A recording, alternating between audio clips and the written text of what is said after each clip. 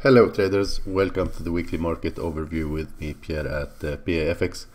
I'm very sorry for my voice today. I've been sick and my voice is very bad, but of course I will not let you out in the dark, so we will make the weekly overview and the trade ideas for the upcoming week. So while I roll the intro and disclaimer, hit that like button for me, and if you're new to the channel, do not forget to subscribe. Yeah, see you over there.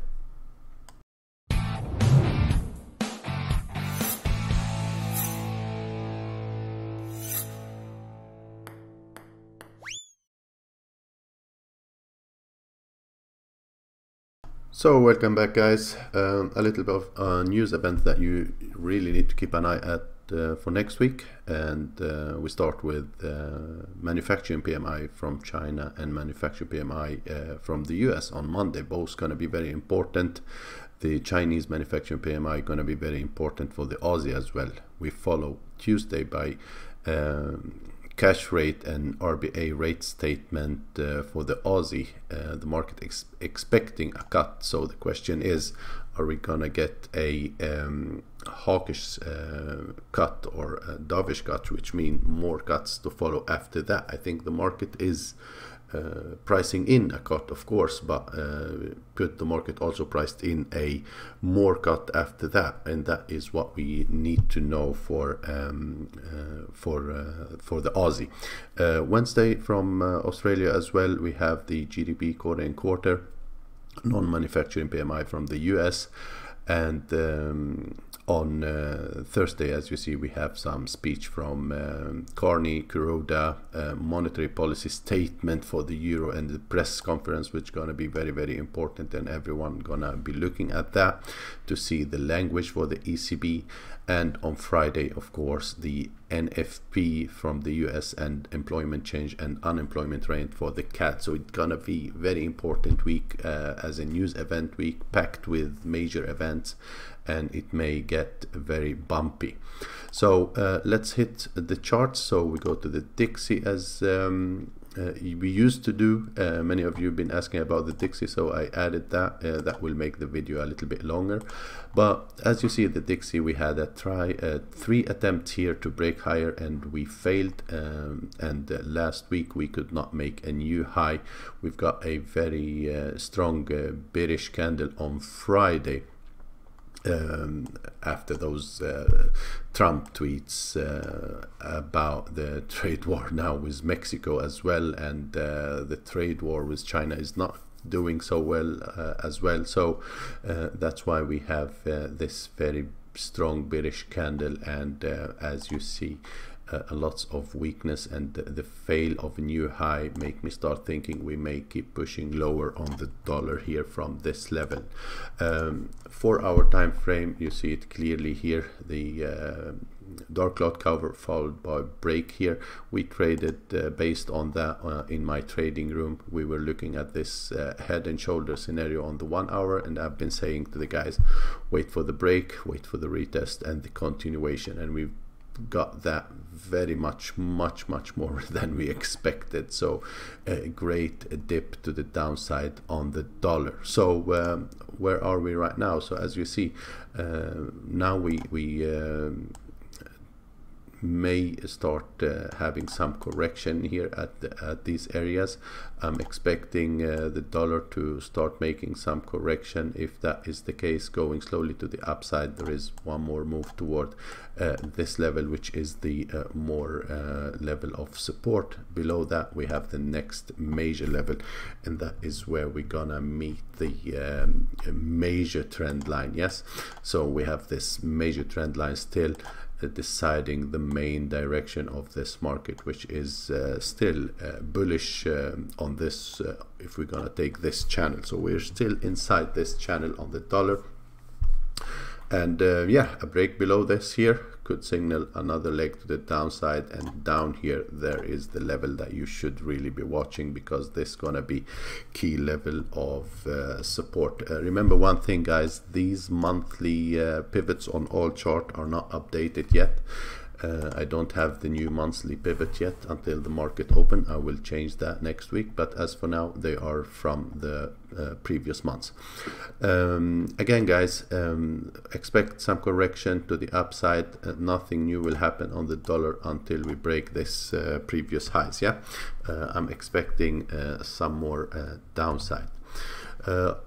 Oil, we mentioned oil last week, and I told you to look for some kind of black flag here and continuation to the downside. We were talking about the importance of this level, so correction up and downside, and we've got that. Also a very strong dip to the downside. If we look on the daily, we broke below the yearly pivot point of 2019. We broke below the 55 possible support level, because this area been a very good support and resistance, and there is not much now until we reach next area, which is the 618 correction of this whole push to the upside, and down here is a key level where we have this previous resistance and many supports down here. So that is the possible market objective for the next leg to the downside, to keep an eye at. Around the 51 area is a key level, and this is still bearish, so we keep looking for correction and continuation. It did move a lot last week, so we should wait for a correction to start happening here. It won't be an easy one. It may get very complex correction before it moves for the last leg to the downside as well. So bearish, look for retest of broken structures. The main area, I would say, up here, if we get a correction toward this level, that is the level we're gonna be playing. We want to look for something like this or something like this to happen once again on oil. Gold, again, I told you also guys, look for a correction here or some kind of flag after this impulse, to look for a flag and continuation. You got this nice flag here and a amazing break to the upside. So the flag here got broken. We broke above previous high. We broke also above this high, and the market objective is surely now the 1310 area up here. Again, this moved much, so be easy on that for in the early next week. Let it go, let it do some correction. It's gonna need to make some correction before the next move. So again, wait for the price to give you those corrections once again, and look for a possible continuation here. A good thing to do, it would be to draw a Fibonacci retracement here on this leg, if this to be our last high, to then look for a retest of this neckline. That would be great if that happened. Where we also have the 618 to then look for the next bounce to the upside. Yeah, this is very, very possible. We've seen that in the past. We've seen gold on the way down, how far it corrects before it moves lower again. Here we had another impulse, corrected much also before it gave you the next leg. So very, very possible that you see deeper correction before the continuation. Both gold and dollar need correct. So wait for either a deeper correction towards 618 or some kind of flag as we had down here. Euro USD, also on this one we've been mentioning the retest or the deeper retest. So last week I told you look for first at this level. If it acts as possible support, there is a possibility of continuation from here, or look for some kind of flag, and that if we break here, to look for flag and another push lower, but to then try to buy down here. Yeah, so as for now, we've got the second scenario, which was a break and a bounce. This market is still bearish market, and for more upside, I want to see it breaking this key level, to then look for the continuation. Otherwise, same scenario here. The bottom here is still the support area, and there will be only buying scenarios from this level unless you see a strong break below it, to then look for more downside. Yeah, every time we test this level, we should be looking to buy it unless we see it broken strongly to the downside. Then we start selling. Yeah, it's very low here, it is oversold, and we should be looking to buy this area. And if, of course, if we get the break to the upside, then there is more continuation after that to happen.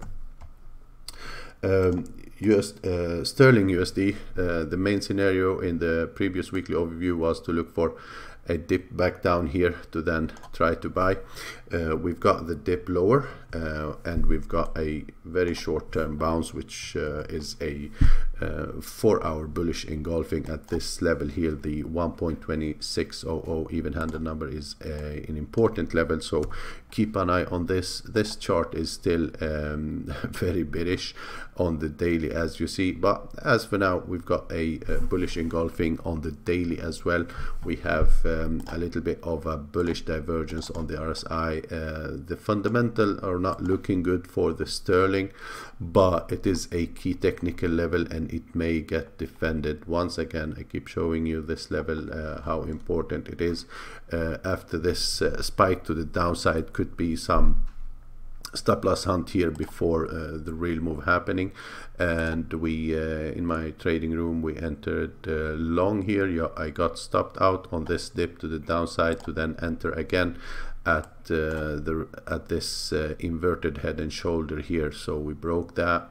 On the retest, I took the long, and here we are right now. Yeah, looking for the continuation to happen. So I'm interested to buy here, but still it is not ready. This could keep pushing lower to the downside as well. We did not break any major levels yet. On the 1 hour, absolutely none. We could move all the way here and then push lower once again. But as far as this holding as support, we should keep trying to looking for buys here. USD JPY also, we mentioned that this market may correct may keep pushing to the downside on the daily. And last week I told you we had this impulse, we have this correction, and we may be looking for the next leg to the downside now. Yeah, so we've got that move after some important move before that. So if we go to the 4 hour here, we see that we've got this here, a push lower, a consolidation here. We went out, bull trap, and then it was over. Yeah, I sent this also on Facebook and showed you how we traded. It was a clear bull trap here before the real move happened. Now where we are at right now is also another key level, the 108 area. It's been a major range from a very long time, since April 17. We tested this area, we tested this here, we broke below it, tested here, and then all this happening at this level. So we reached a key support level, and we should expect at least a correction after such a very strong push to the downside. We start looking here for some kind of correction and a retest on the daily time frame to that broken level for more downside to happen. But early next week, let it do some correction.